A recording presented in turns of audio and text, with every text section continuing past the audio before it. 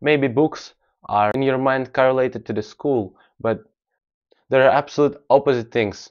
I wanted to divide this concept of school and books. I'm gonna tell now every benefit of reading books if you're a complete hater of reading some bullshit that school gives to you. Let's start with a simple fact that there are no successful people that don't read books. Alex Hormozy, let's take him. I don't know how much he reads, but maybe it's one book per week.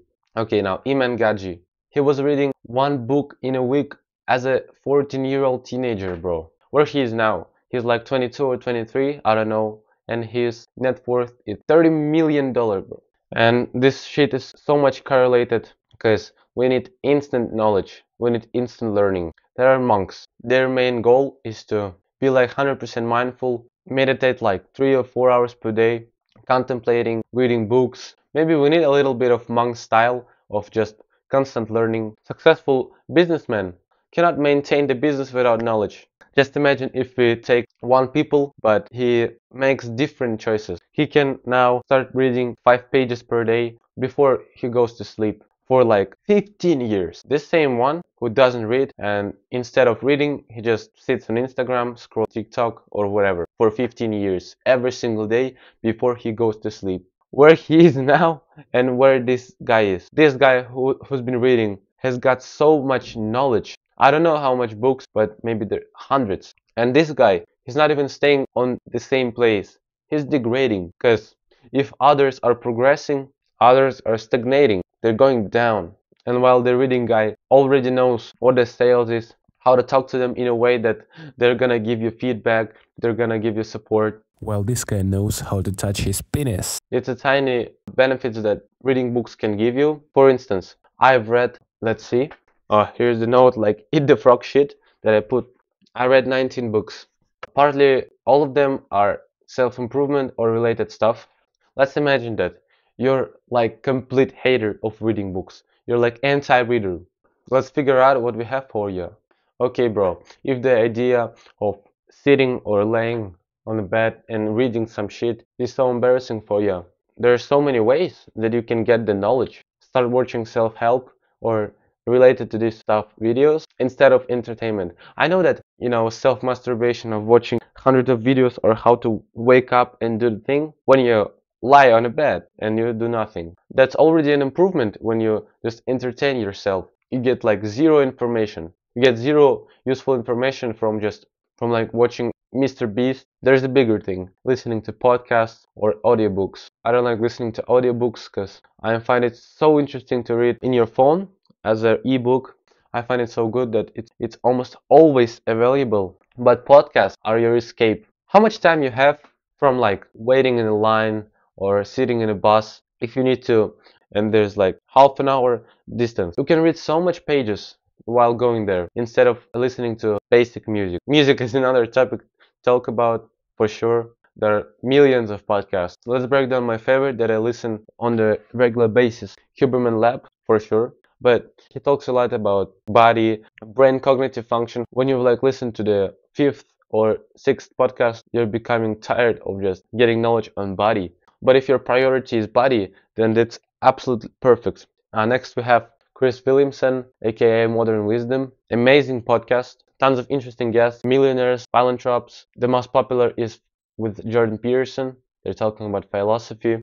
The third one is The Diary of a CEO. It's even bigger, bro. They have like 6 or 7 million subs. Jordan Peterson, Alex Hormozy, $1 million businessmen. Deep dive with Ali Abdaal. Ali Abdaal as a person is kind of interesting for me. He has this idea of working with joy and pleasure. Next guy is Mark Manson. He just started publishing podcasts, 40 or 50 minutes length. Also awesome guy. The last one popped in my mind. It's Mike Thurston. First things first. Okay, his podcast has started popping off only now. He has also amazing podcasts. Recently listened to Mike Thurston with Iman Gaji. That was awesome because this was first podcast with him when he talks about his, childhood, how he started making business, getting clients and all this shit. Very interesting. Recommend you watch it. But What I do myself and I want you to do, start reading books, whatever price you will pay. Listening to podcasts and audiobooks is so cool, like you get constant knowledge, but always be on your phone is not a good thing either. If every successful people that you see is reading book, maybe that's the core thing of the success. What you can do is to make it satisfying. Pick the most interesting one. You choose your books on your own experience. You go to school and you wanted this guy to give you like homework because you haven't done it. The teacher will mark you F if you don't show up with homework, and you need to persuade this guy to give you the fucking homework. What's gonna help you with this?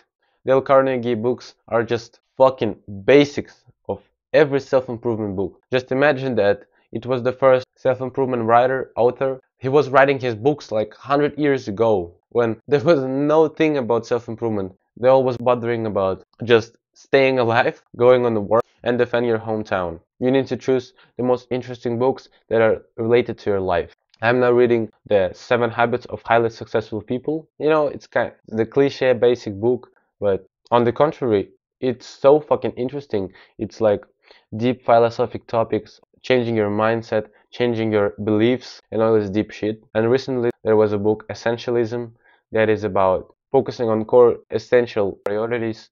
If you want to provide for your family, you work on your business. If you see yourself as an athlete, you're going to the gym, you're competing in martial arts, etc., etc. That's how you choose your books. That's an important part. You need to read 5 minutes per day. I know that it sounds embarrassing. Like, how can I read 5 minutes per day? What if I want more knowledge and I will read 30 minutes, where you will sleep up almost 100%? First day, okay, you've read 5 minutes. Next day, your ego inflates and you think that, no, bro, I'm gonna read 30 minutes today. And you read 30 minutes. And the next day, you've understood that you don't have the habit of reading. You haven't built this mindset or paradigm that you're now a reader. And you want to read like 1 hour a day. That's not how it works. You need to stack up the 5 minute sessions.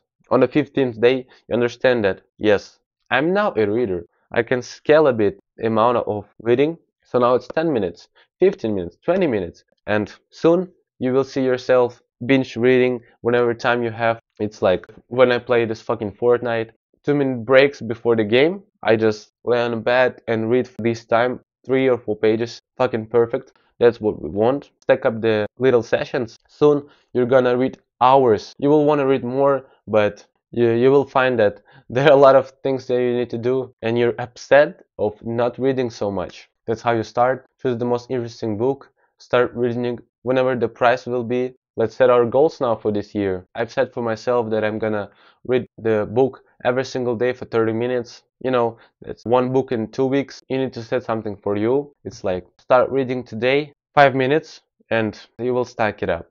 If the self-help books you think that they're lame or you're not prepared for them, you can start from fiction. You know, the interesting book 1984, George Orwell, awesome book as a fiction. You can start from it from scratch, and you will see sometime later you're reading 15 books per year, and that's fucking awesome compared to 0 books per year but 100 hours of TikTok videos. Let's see how further we go, and remember, you don't have to feel comfortable about it, just keep going.